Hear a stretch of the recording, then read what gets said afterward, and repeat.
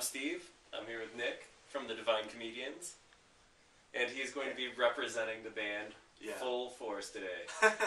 Yeah. How long have the Divine Comedians been together? Probably since around late 2006, after the breakup of the band I was previously in, which was called the Dollfaces.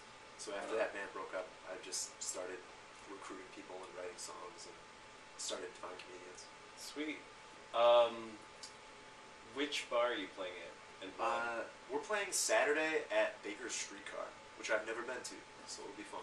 Me neither. I don't think. Maybe. Yeah. I don't know. It doesn't matter though. Yeah. Let's see. So,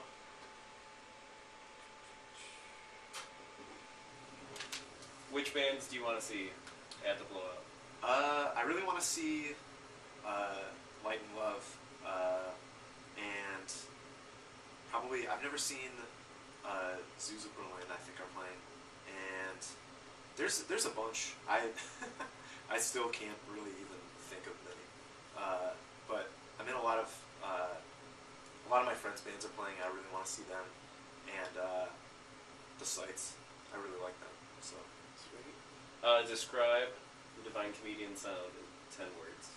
Man, even with some practice, I can't really get this.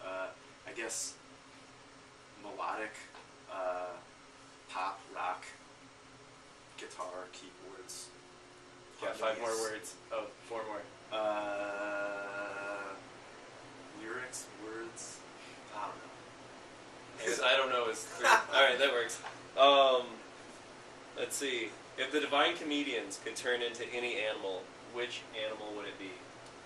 Wow. Probably a dolphin. Yeah? Intelligent, but unable to express itself to other people articulately. Yeah. Except an Echo the dolphin, possibly. Yeah. Alright. I'm going to give you 1 minute to talk to the fine people at home and tell them why they should see the Divine Comedians at the Blowout. We try to write really good songs and put on good performances, and if you like, seeing that's so hard. If you like seeing energetic and fun performances, then go see us.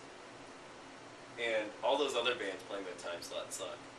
I don't know. I have no idea who's playing or what time slot. I'm kidding.